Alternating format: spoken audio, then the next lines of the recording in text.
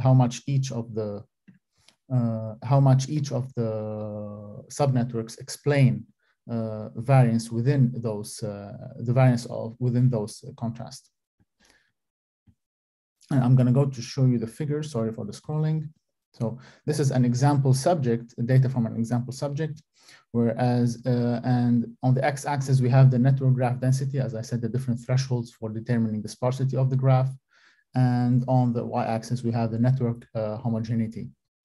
And as we see that as more the network or the graph is sparse, the more homogeneous are the subnetworks. And also for the task patterns, as more as the network is sparse, the more variance is explained in the task activation maps. But if we measure the average across all the subjects, we find that the optimal graph sparsity is around 0.1%, where 83 subnetworks from all the brain networks in the brain emerge, and from the DMN 9 subnetworks in every subject. So those networks are a parietal subnetwork, a ventromedial subnetwork, a pregenual subnetwork, a retrospinal subnetwork, and also a small subnetwork in the posterior medial temporal lobe that also involves the hippocampus. And there are 4 lateralized subnetworks termed the left and right anterior and posterior lateral subnetworks. So these are the networks. I'm going to show you. So these are the networks in one subject, the first subject. And as you can see, the largest one is the parietal network. And this is interesting because they found that the parietal network is a central hub within the DMN, while the other smaller networks are kind of the connector hubs with other networks in the brain. So the different subnetworks exhibit differential task engagement. And specifically, like in every subject, they found that the scene versus face contrast elicited strong positive activations in subnetwork within the inferior medial parietal and retrospinal and inferior temporal cortex, and strong negative activations in the subnetworks in the medial parietal and ventromedial prefrontal cortex. The spatial variance of these activation maps was significantly explained by all the DMN subnetworks. It's also for the words fixation and the hand tongue, but the amount of variance explained in those contrasts was much lower than the scene versus face. And here in this table, this is important. They showed that these the subnetworks are consistent across subjects. And here, the percentage indicates how much does each subnetwork exist in each subject, and whether it is a unitary network or does it split across subjects or not, and whether it is complete or is kind of embedded completely within the large-scale default mode network.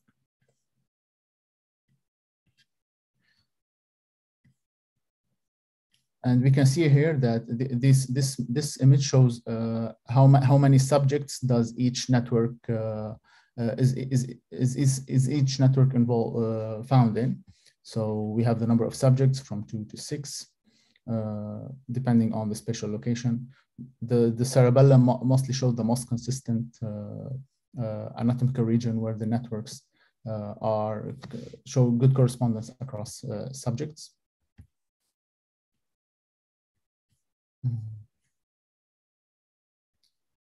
Sorry for the scrolling. So the main findings of this study is that the subnetworks of the DMN represent task patterns more specifically than large scale networks, and that individualized DMN subnetworks may be critical. This is in discussion, may be critical for the use in clinical populations such as post-traumatic stress disorder, because of their connections to the frontoparietal system and also the language system.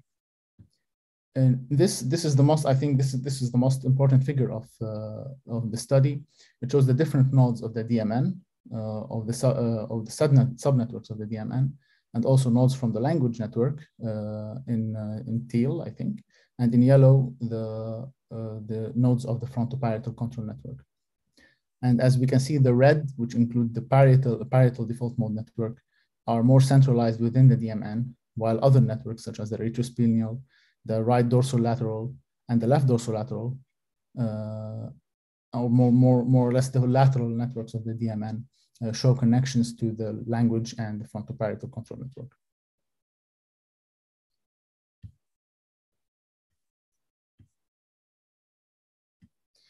Okay, so and also, sorry for forgetting this, one of the most important results here is that the ball signals in the DMN subnetworks have relative delay. So the parietal network, which is the largest one, kind of leads all of the other networks in the ball signal lead lag phase difference.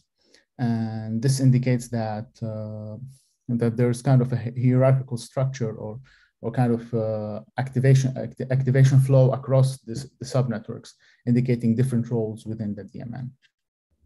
Well, for the limitations of this study, although the authors only state that the only limitation is the 0.1% graph density, I think there are other limitations that could have been avoided, such as including more task contrasts. They only included 3 task contrasts, and they don't mention why they included those 3 exactly, and not others. And this also brings us to another limitation, is that the number 9 or 9 subnetworks is derived from the fact that they only chose those 3 contrasts, and they do not investigate other spatial scales in the DMN and whether they play other roles across different tasks. And in general, these are the main findings of the study. And I think it could be in future work. In future work, there could be other approaches to study those subnetworks and actually have more specific identification of the roles. Because if you read carefully the discussion, the authors mostly hypothesize what certain subnetworks would do based on previous findings, which kind of, I think it's kind of an informal reverse inference in this case. But I think with the help of for example, meta-analysis and also more tasks in individuals. For instance, there's the individual brain charting database, in which 10 subjects as well perform hundreds of tasks. And this data set could be actually used to further characterize those subnetworks. And that's it. Lovely, thank you very much. We did manage to authenticate ourselves, so we're now live as well. Okay. Thank you for the presentation. As I mentioned in the beginning, this is quite a talked about topic at the moment, where these networks overlap in the brain and why.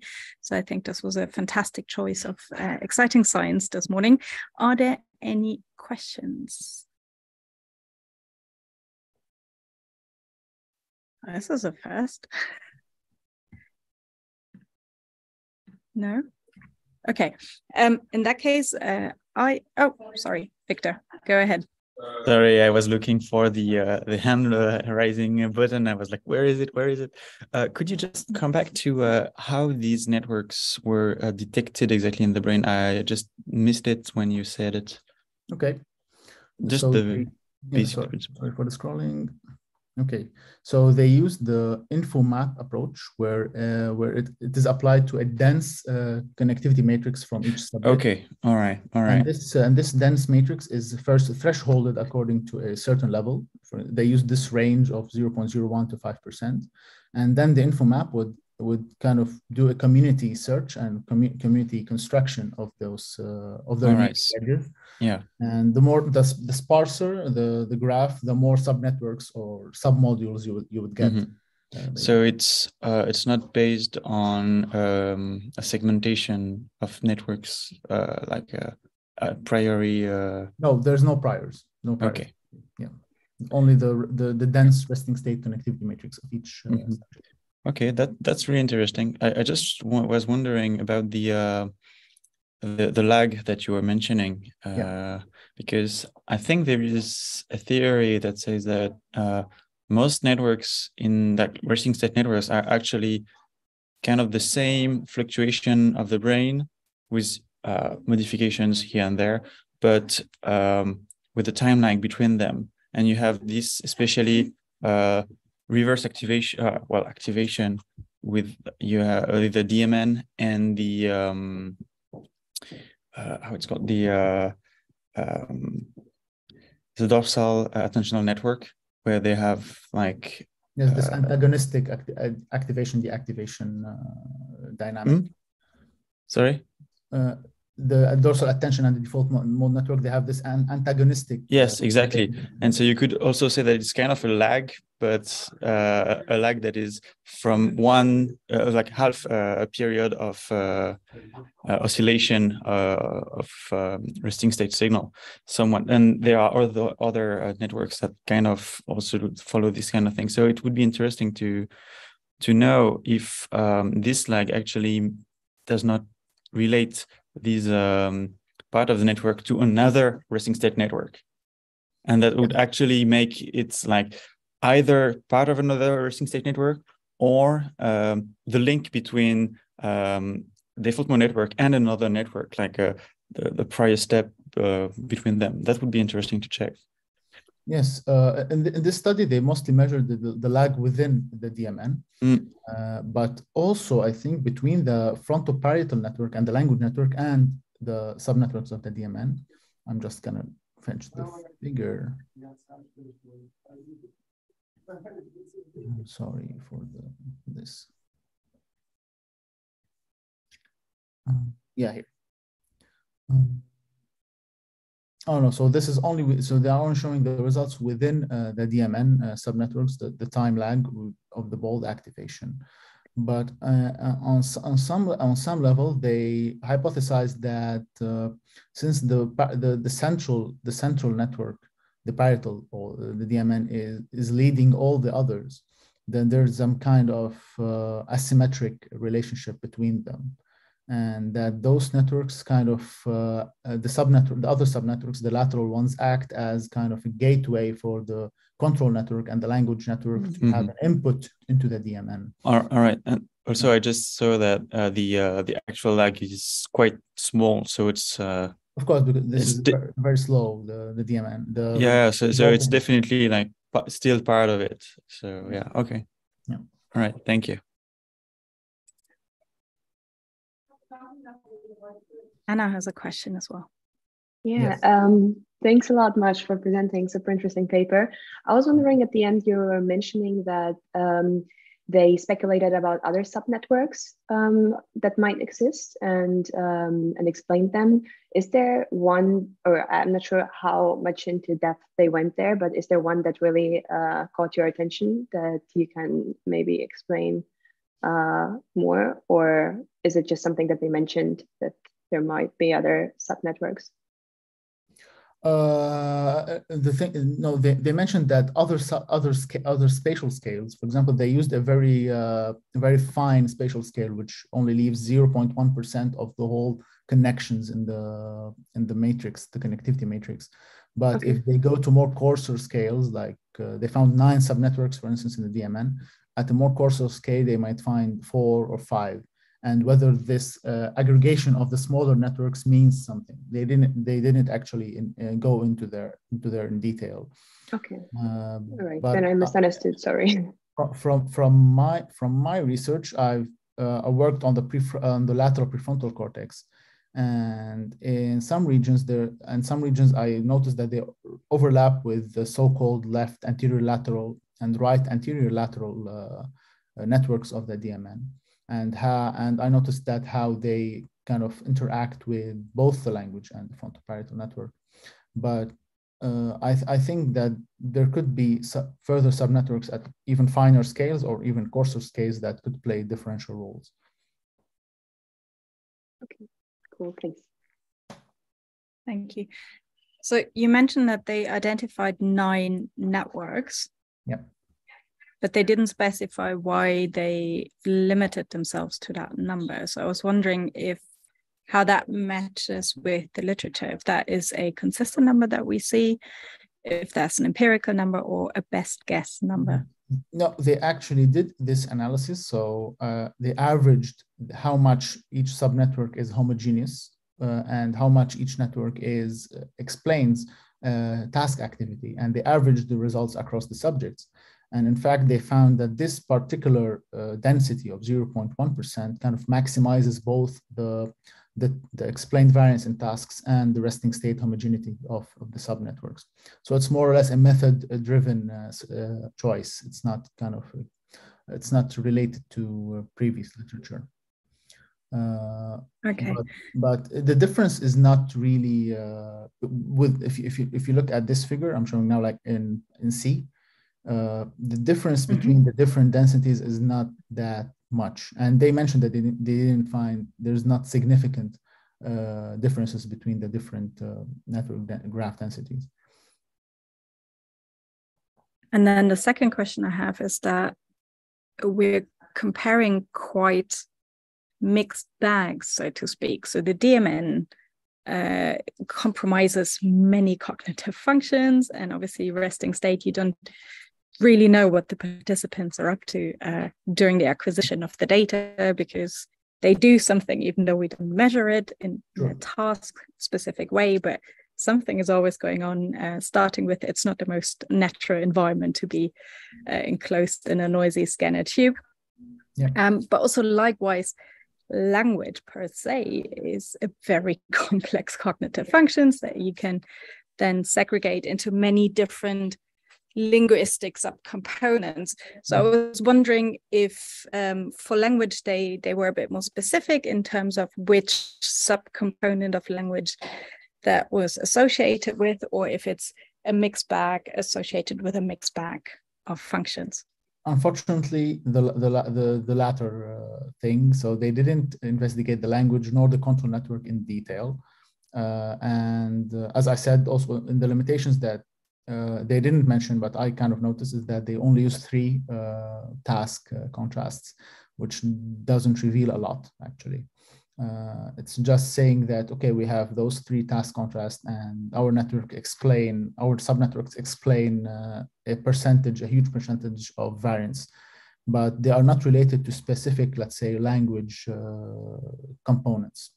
And also with the resting state connectivity, they use like the language and the control network as bags of different nodes that could be involved in different language components or cognitive control components.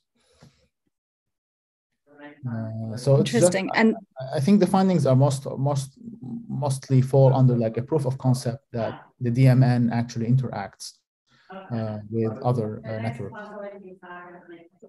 Which you would anticipate, right? So it's nice to see that empirically proven.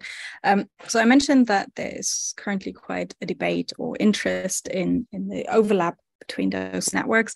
And I was wondering what your opinion was on a theory that we discussed over the last 2 days in Freiburg, where Cornelius Weiler presented his idea that the DMN network is tapping into limbic structures that are more medial in the brain and focused on internal representation, feelings, so everything that's going on inside of us, whereas the language network is more lateral and externally facing. You express yourself to the world. And his idea was that those 2 systems overlap in the anterior frontal and the parietal lobes, to have that exchange between the internal world and the external world. So I was just wondering how this paper might feed into that discussion and what your take on that is. Well, regarding the anatomy, like the anterior and the parietal, did he mention as if there were medial or lateral regions in the anterior and parietal lobe? Because in this study, they found that the lateral subnetworks of the DMN are the ones that interface or stream into the language and the control networks. But I think that I think this hypothesis is worth investigating, that the DMN kind of interfaces with those networks in order to support internal representation of support the manifestation of internal goals and possibly long-term memories into the actual task or external task performance. For example, in memory tasks, it could be engaged, even though the subjects are not actually at rest. As you know, previously the DMN was thought of the task negative network, which is kind of not true after the many empirical findings. But yes, the implication of the DMN within tasks carries some internal cognition component with it, probably in language and also in control.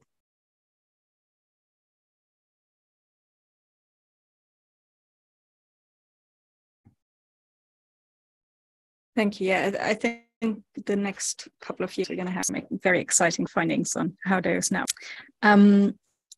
I don't see further questions, and that's all the time we have today. So thank you very much, Majd, for presenting this exciting paper where we discussed ChatGPT. You can't hear me?